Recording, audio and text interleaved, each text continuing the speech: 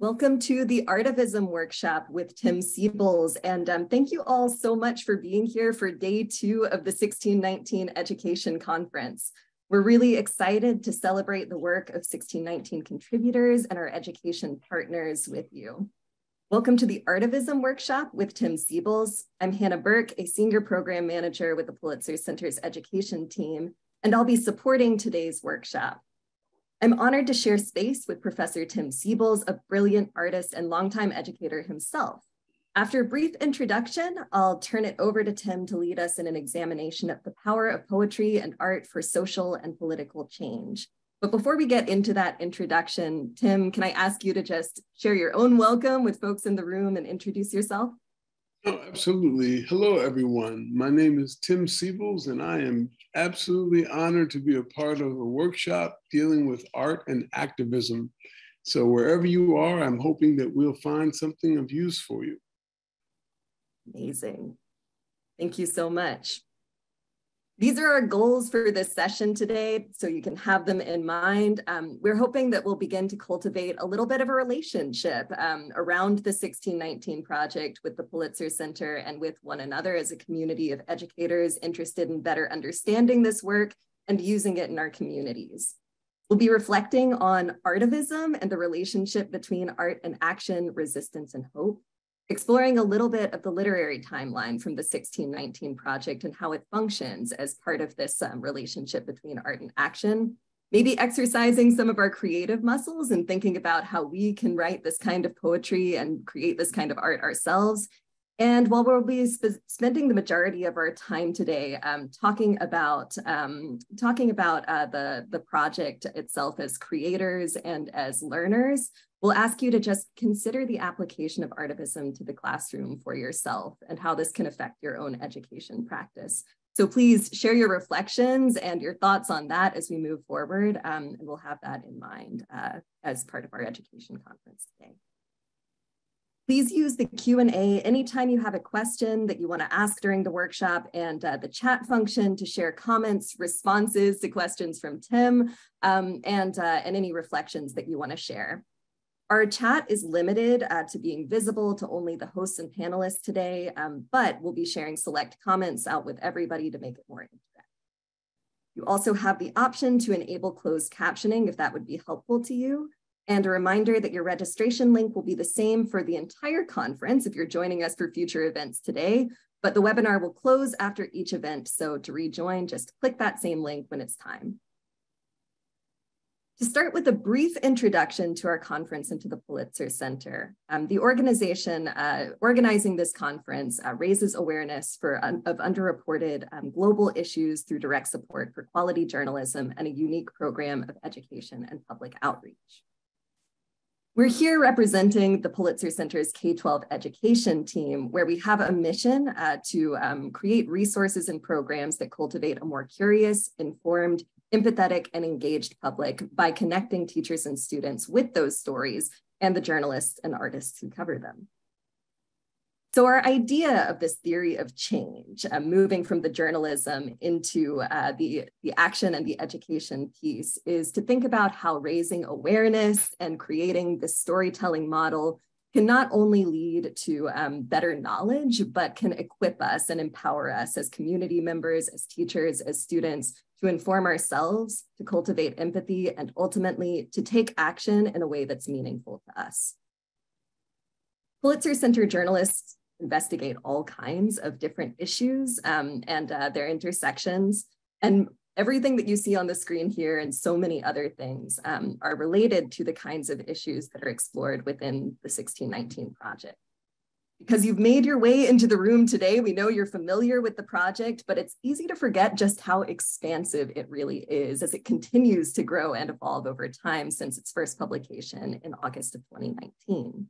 There's a print magazine that contains essays by so many different leading journalists and historians, as well as beautiful creative works and photo essays, a broadsheet, a kids section for K to 8, a 5-episode podcast, 2 different books, an illustrated children's book, and a long anthology, including new and revised essays and poems and stories, as well as the brand new 1619 Project docuseries on Hulu. Today, we're really here to talk specifically about one element of this project, which is the 1619 Project Literary Timeline. This workshop is going to focus on the creative works in the form of poems and short stories that compose a timeline of key moments and figures within US history. Contributors to the timeline were given a spreadsheet with an expansive list of options and asked to choose one to respond to depict in their writing. What you see on the screen now is a literary timeline from the New York Times Magazine publication of the 1619 Project. So I want to ask you all to just take a moment with these, look at the events and the names that you see on the screen, and ask yourself whether anything is new or unfamiliar to you. And please share that with us in the chat if you're seeing any names or if you're seeing any events on this timeline that you haven't explored in depth before. I'll leave that up on the screen. While I also share with you this revised and expanded list. The book-length 1619 Project Anthology, A New Origin Story, contains almost all of those original works, but also 21 new works by preeminent writers. Perhaps you recognize some of these names, which include former US Poet Laureates Tracy K. Smith and Natasha Trethewey, major leaders within the Black arts movement like Nikki Finney and Sonia Sanchez, as well as brilliant writers who are also scholars, educators, community builders, and winners of all kinds of different prizes. Of course, these contributors also include our incredible workshop leader today, Professor Tim Seibles. I want to give a short introduction before I pass things over to you. Tim Seibles is the former Poet Laureate of Virginia and an NEA Fellow, as well as a Provincetown Fine Arts Center Fellow. He's the author of 7 books of poetry, including Fast Animal, which was a finalist for the 2012 National Book Award and winner of the Theodore Rothke Memorial Poetry Prize. This was followed by One Turn Around the Sun in 2017. His new and selected collection, Budo Libretto, was released by Etruscan Press in 2022. Of his work, the poet Martin Espada has written, Tim Seibles is a poet of extraordinary sensitivity. His images are luminous, almost unbearably vivid, evocations of the world around us, both past and present. Thank you so much for being with us today, Professor Seibles, and I'm going to turn things over to you. All right. Anyway, I'm imagining that the vast majority of you certainly are engaged with teaching young people how to write. Some of you, I realize, may be here just for the being interested in the 1619 Project, and I'll speak a little bit about that, but I'd really want to spend the majority of my time talking about how we might approach writing with our students, for example. And even if you're not yourself a teacher, I think if you're interested in writing about political issues, just the act of writing in and of itself is a way to expand your own awareness, even if you're speaking only to yourself. So these are all things I think worth keeping in mind. I was born in 1955, so my coming of age years were defined by social and political unrest, the promise of progressive change, and the resistance to such change. And so with that as my background, much of the writing that I've done over the years, either directly or indirectly, probably is engaged in thinking about how the world works for us, how the world works or does not work for us. One of the things, I taught high school for 10 years, 8 years in the inner city in Dallas, and then 2 years in a private school in North Dallas. And so I have some sense of what goes on with the K through 12 life. I've also subbed at every level of primary and secondary education. My experience, though, primarily would be from 9th grade to 12th grade. What I'm hoping is some of the exercises that I'm going to share with you today will be useful, even to someone in 1st grade. Some of them will be useful in that way. I'm not quite sure how much time I want to spend on the 1619 project itself. I think probably you've seen the timeline, and many of you probably have the book.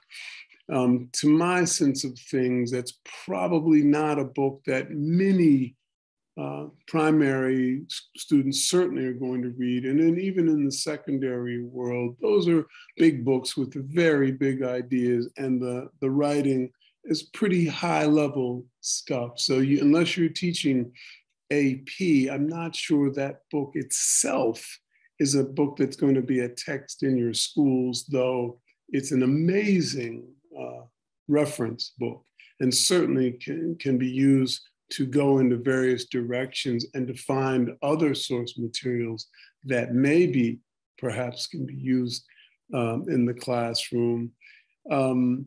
One of the reasons I was so happy to be in that book is because, as with so many things in our social/political world, so many things go either unsaid or unnoticed, or they're forgotten.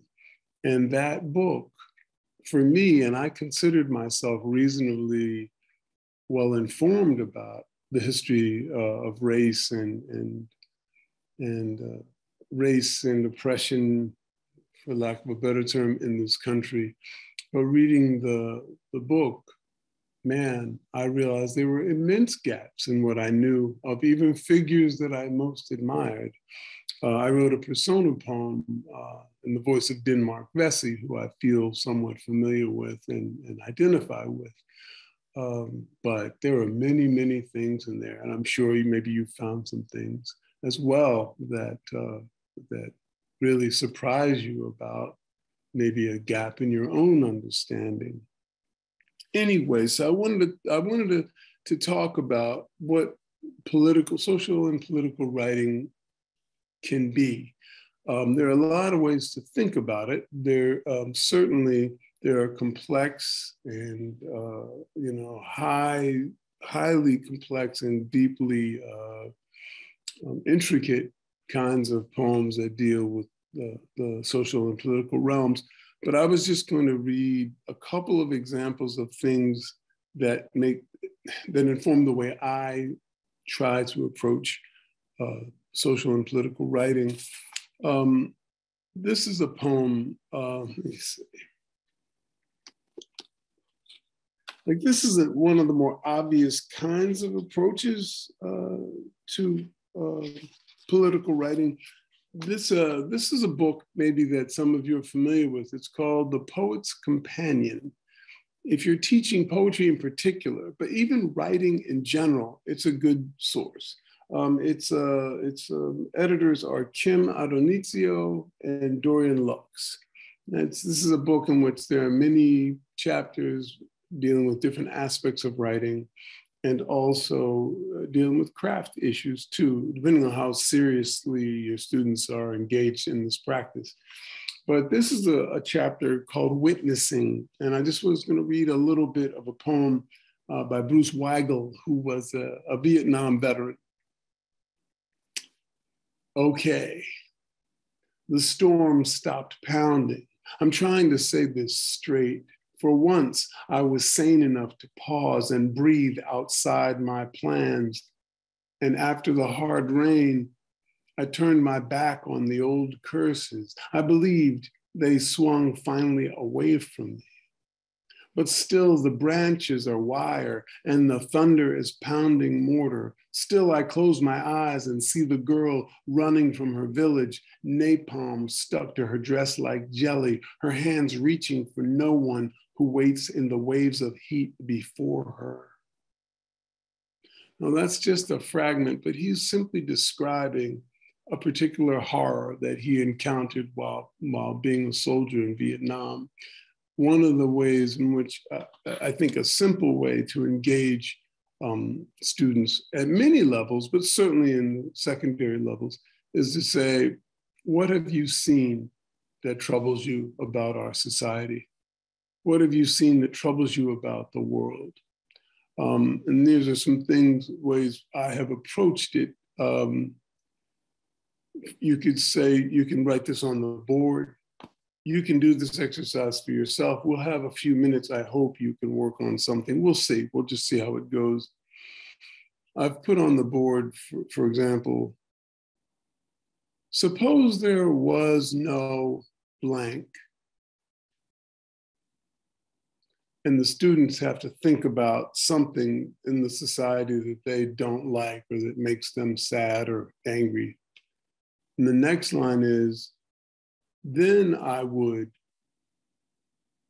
You can do it that way. You could also say, if there were no blank, then we could. There are lots of ways, and this is a simple way of starting the piece. You're not going to get a wildly intricate response right away, but it's a starting point.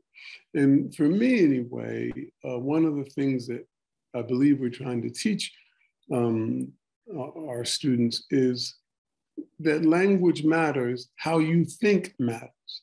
And because our thoughts are made manifest primarily in words, you have to say the thing that you know is true, and what you feel is true matters, right? And you have to, and sometimes we take for granted that students know that, but in my experience, they don't necessarily know that, hey, what you think matters, what you say matters. And so that's one of the ways I'll begin. Just what do you wish there was gone from this world?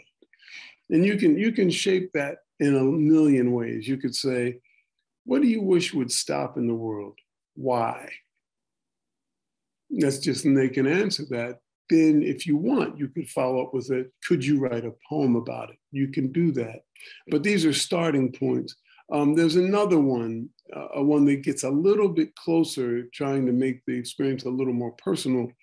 I write, whenever I see somebody being blank, it makes me angry. Once I saw, once I heard, and then they go from there. And that way they can talk very specifically about their own experience with racism, sexism, homophobia, sectarianism, whatever it is that they encountered that hurt them or troubled them in some profound way. They can begin to make it about their own lives. That's another approach to getting them more engaged in their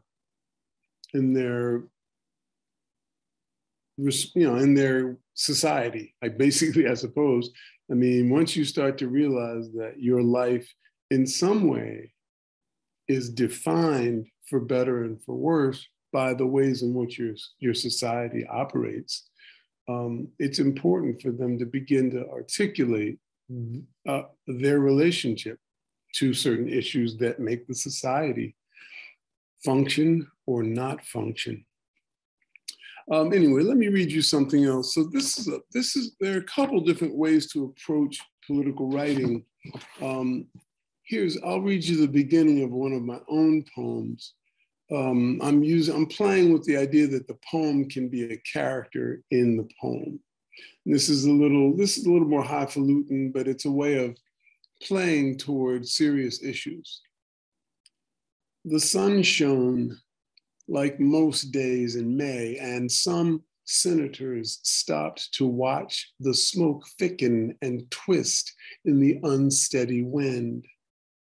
A few pointed, others half smiled as if unsure exactly how to feel, even though it was on fire. The poem sat stone still in the street, even with the acrid smell, even as the poem's face turned to ash and fell away. Most thought this was just one more trick, a well-played trope setting up the poem to make another impossible comeback, raising its fist, traffic be damned, baring its breast, saying what poems usually say about war, about sex, about the way this country packs its maw with Black bodies. But the poem sitting in the lotus did not blink or move or seem to notice the unhappy cars, the well-fed White House lawn, or the curious tourists aiming their phones for a selfie. haze in their hair, heat wrinkling the light behind them. The poem didn't say why it turned to fire for its final word. Maybe it was just sick of all these years getting up, getting dressed, tuning its throat, only to find itself disappeared in America. Jabba the Hutt, commander-in-chief, filling his cup with drool, and still the raucous cheers, still the red caps rallying like a virus. And you can probably tell that poem was written during the previous administration. And that's more like a more frontal approach to the issues, perhaps, of racialized thinking in this country, racist thinking in this country. The idea that the country itself is eating Black people, which is Force's metaphor.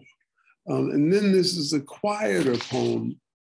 And this is the thing, what interests me so much about writing that engages the society socially / politically, is that it doesn't have to yell necessarily, though it can yell. And this is a poem I wrote recently recalling an incident that involves race that I experienced as a child that I think really redirected or made me reconsider certain things about race, white people in particular, because even as a kid, pretty early on, you're already learning how to stereotype. You're already learning to see people in terms of color rather than in terms of their character. So this is a poem, and it's called Riddle, just Riddle. When I saw the forest, it was late afternoon. The sky held the color of something almost forgotten. I pulled off the road, found a gravel path sloping toward the trees. It had to be the light that remembered my last Saturday at Y Camp, freshly husked corn roasting on the cob, and all the nervous cicadas calming down for dark. Because I didn't know the handle could be hot, I burned myself pulling a skillet from the fire and was cursing quietly when a blonde boy I hadn't met told me to put my fingers in his milk. It's okay, he said, won't hurt as much. I was 12, stuck on the step between childhood and puberty, just starting to understand that I liked being alone and trying to riddle a person who might turn into an adult. At the time, I did not have these words, but on this drive, I'd been wondering about what I've become and how I live in this country. It all came back, the red and white carton with the bent straw in it, my fingers starting to blister. Then the white kid's shy shrug of a smile. In the forest, it was already night. Now for me, that is also a political poem. But it's using a softer register to make its point. The poem is about a transformation in the perspective of the speaker. I integrated the schools in Philadelphia, me and I guess a few hundred other quote unquote colored kids back in 1964, and we already had stereotypes. I remember very clearly going to the new school with very clear ideas about who white kids were and how they were not to be trusted, right? And so this poem involves a kind of personal transformation in the larger social context. And that's something else that can be useful too when we think about things, writing poems that we might consider social and political. that allow the students to address their own particular understandings of how one thing, they knew one thing at one point, and then a particular incident changed the way they thought about it. Again, as we think about this in writerly terms and academic terms, we don't, as much as I would love it to be so, we do not think that the vast majority of our students are going to become poets, fiction writers, or novelists, or essayists, or memoirists necessarily. What we really hope is that they'll all carry forward a deep interest in literature and its potential to change their minds, or to at the very least expand their sense of the larger world. And so what I try to do, and the way I try to push them to see a greater value in language, is once you get to a point like, you know, I wish there were no blank in the world, and you get them to say why, then you try to get them to write more concretely about things. Say, for example, this is an exercise I also use. A day without blank would be like blank. And there'd be 5 of these similes, just as a starting point. So they would say a day without racism would be like a mountain of popcorn. I'm just saying that just for the hell of it, just because they could say that'd be a good thing, right? A day without prejudice would be like a feast of French fries and chili dogs. It doesn't matter what they say. The idea is for them to tie an idea, a general idea, like racism, like sexism, like homophobia, like any number of the other forms of prejudice that infect our world, and to connect it to a concrete image. So they move from the general, like an idea like racism or sexism or classism, and they tie it to something very particular. Now, this has worked pretty well for me in 2 ways. One, it lets the students play. They could, in fact, say a day without racism would be like a mountain of popcorn. Fine. It doesn't bother me. They could also say a day without racism would be like an open field filled with daffodils, which is a little more lyrical and serious. But the idea is they begin to see that to write effectively, you must move from the general to the specific, the general to the specific. You go from a general idea to a concrete example. And that's just a way to begin that discourse. And of course, if you want to start a poem that way, you can. A day without homophobia would be like a carnival where everyone wore feather headdresses, whatever, right? And then you could play from there. You could go from there. That's another possible exercise to think about writing and being engaged with through poetry, and to try to make a statement that connects the political to the personal, and allows students to feel their own involvement in these issues. So here are some other things that I've worked on, that I've done over the years. Certainly, if you're dealing with sophomores, juniors, seniors, even freshmen, perhaps in high school, and even maybe younger, it depends on how much time you have. You can have students try to find someone in history with whom they identify. It doesn't matter, it can be Dr. King, it could be Malcolm X, it could be Fannie Lou Hamer, it could be, you name it, anybody, Kamala Harris, if they want to deal with someone living. And then I would ask a question, for example, if they picked Kamala Harris, let's say, what would Kamala Harris like to say to everyone off the record? And so you're inviting the students to imagine, what does she really think about the situation we find ourselves in with regard to any number of things: war, peace, white supremacy, sexism, whatever you think. Whatever they might want, wherever they might want to go. And so that's another assignment that can be, gives them a chance to imagine into someone else's mind. One of the important features, or one of the important ideas that were highlighted, one that was highlighted earlier, involved the idea of empathy.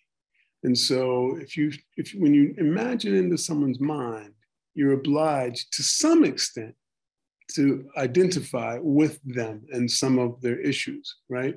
Or to at least recognize the possible validity of an issue in this or that person's mind.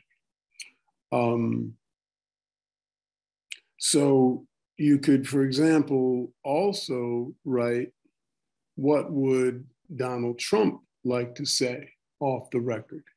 And then a student may be obliged to identify with a figure that he or she may not particularly like, or they may, in fact, like Donald Trump. But you get them to begin to get inside the head of someone else, particularly any figure at all that seems to have real bearing on how things are in our society. They're either for better and for worse, however that might work. Here's a different possibility too, in terms of how we might approach political writing. I've asked this question at all levels. When did you first realize your color mattered? When did you first realize that your color, I'm putting it in italics, mattered? Write a poem. It can be a narrative poem, or it could be a short story. If you're teaching story writing, for example, it doesn't have to be a poem. Write a poem about that moment or incident. Was there a particular moment when you thought, oh, I'm being treated this way because I'm white, black, brown, red, yellow? Was there an incident like that? And for most kids, by the time they're, 7 or 8, usually they're saying, oh yeah, I remember already. But the older students certainly would have a moment like that. I've used this at the college level as well. And all of them have a moment when they're like, oh, of course. And this also is another way of moving them to be more deeply involved in the discourse, of the society. How does it work? How does it not work? How is it a pleasant place to be, and how is it not so pleasant? And to the extent that students begin to think more directly about the social issues that impact their lives, to that same extent, I believe they may be more inclined toward continuing to care about how the society works. This would mean, of course, they would be more inclined to vote, less inclined to stay home and say, it doesn't matter. They would be more inclined to say, oh, when something is done that is unjust, this has something to do with me. They'd be less inclined to say, well, didn't happen to me, so I guess too bad for them. To the extent that we can develop an empathic sensibility in our students through various kinds of writing, to that same extent, we make the society a little more sane. At least that is the way I've approached it. The other thing you can write, if you want to move away from issues of race, there are many issues. When did you first realize that your gender came with rules that you had to follow? Write about that moment. When did you know that being a girl meant this, being a boy meant that? And what was that moment like? And I have found really interesting tales coming out of that. Also, something I wanted to say before I forget to say it, I always do these exercises, or I should say almost always do these exercises with my students, because of course I'm dealing with the same issues that they're dealing with. Now, sometimes I've already written about the issues, but I would say to you as fellow teachers, by all means, Wrestle with your own past and your own experience as well. This does two things. One is it lets you see more carefully and more clearly into maybe the kinds of wrestling or the kinds of struggles students are having to say something about their own lives, because you would be struggling to say something about your life. The other thing, in terms of the classroom dynamic, you become more, for lack of a better term, real to the students. Because I do think students imagine us to become somehow separate from everything. We just teach ideas. We're not necessarily affected by these issues. We're just trying to tell them how to think or what to do or what to read. But I think when you begin to write, do the exercises with them, they begin to see that, yeah, Mr. Seibles or Mrs. Johnson or Mrs. Johansowitz, she's wrestling with this stuff too. So you build a bond, a classroom bond between yourself and the students, and perhaps increase their capacity to empathize with you as a teacher. And again, when we do things dealing with specific incidents in the students' lives, you would say, so what were you wearing? Was it cloudy that day? Was it raining? Was it cold? Was it summer? What month was it? And in this way, you can continue to press them for specific ideas, specific imagery, specific things. And this does, of course, a few things. One is, of course, it makes more real their own sense of things. But in addition to that, it begins to develop an understanding that for writing to be effective, it has to involve real specificity. It's got to be really exacting. And so that inclination toward lazy writing is confronted by the need for an exact image, a very precise description. The person who said such and such to you, what did their face look like? What color was their hair? You begin to, and then that way you build the poem, build the story, and so on. Lastly, I was actually recently in South Africa for the funeral of Myrtle Witbooi, who was the woman who began what has now become a global movement for the just treatment of domestic laborers. She is the president, or was, I should say, the president of the International Domestic Workers Federation, which has nearly 1 million members now. She started this movement in a garage. It wasn't her garage. It was the woman she worked for's house and garage. She started it with just talking to a few domestic laborers in Cape Town, and now it is global. And so you can also have students pick a figure. For me, in the book 1619, it was Denmark Vesey. I picked a poem in which he would speak. Now, I invented what he said, but I did it through research, by researching his life. This poem, which I wrote not too long ago, it's also rooted in research, but I also knew Myrtle Witbooi. I met her. She was very close friends of my beloved ladies. And so I wrote a poem in her voice. I'll just read the first stanza. I know our time is getting short. I say over and over the same things. Sure, domestic workers are people. How do you not see us? You think we don't have husbands, sons, daughters? You think our parents don't want us home for Christmas? You think we do this dirty work because we have nothing better to do? Shame. We take your children to the park. Our children like the park. They need sunshine too, but we are not with our children. And so the poem goes on like that.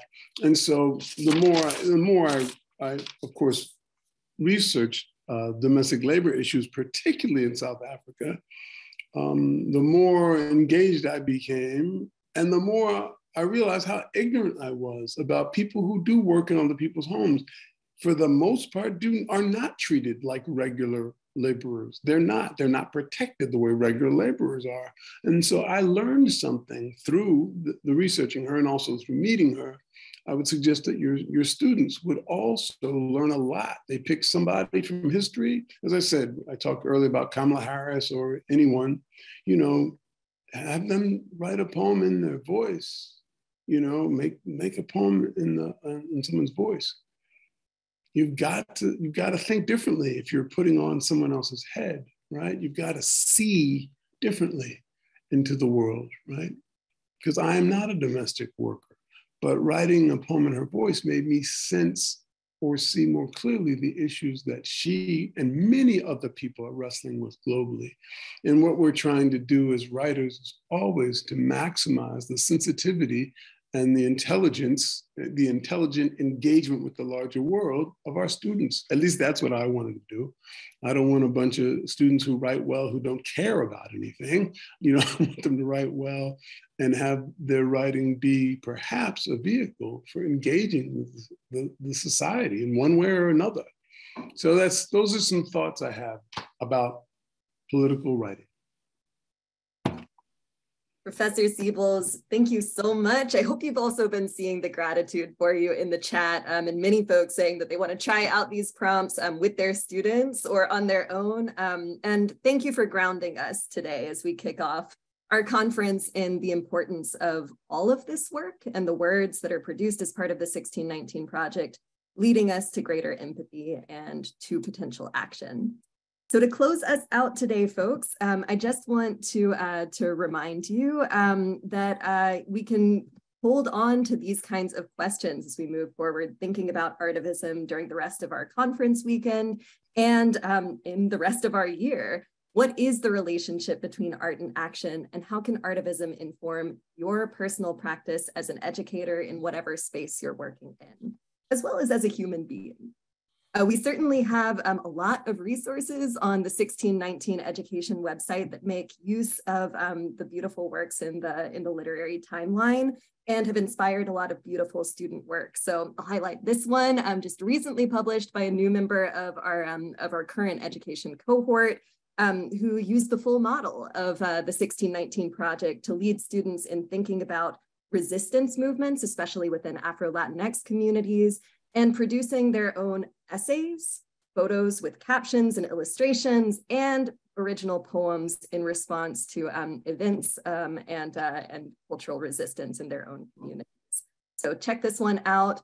I'll also highlight from last year, this beautiful unit by an educator in an African-American history class in Philadelphia, whose unit culminated in an analysis of poetry from the literary timeline, which served as a model for students in developing all kinds of different artistic memorials that honored the contributions and resistance of enslaved Black Americans.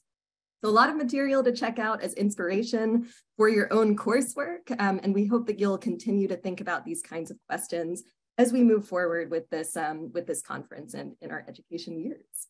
So again, thank you so much for joining us for this workshop, and huge thank you to Professor Seibles for the wisdom and the beautiful words that you've shared with us today. We hope that you'll continue joining us for the rest of our conference. The next panel is the 1619 Artists, where you can see Professor Seibles again alongside other brilliant contributors to the literary timeline, as well as Kimberly Anise Henderson, a photo curator for the project, speaking about their work there. That panel will start at 1 p.m. Eastern, and we're hoping to see you there. In the meantime, if you feel encouraged to share your learning and takeaways from this panel, please feel free to use that hashtag Teaching1619, where we can be in community with each other and see our responses to this work and to connect with other attendees and participants. We also encourage you to consider applying for the next cohort of the 1619 Education Network. Applications will launch this week on our website and in our education newsletter. And none of this work would be possible without our incredible community of donors. So please consider supporting this work and the Pulitzer Center mission by visiting pulitzercenter.org/give. So thank you all so much for being with us. Thank you, Professor Seibles. We hope to see you at the next panel on Artivism. So take care in the meantime, and we'll see you again soon.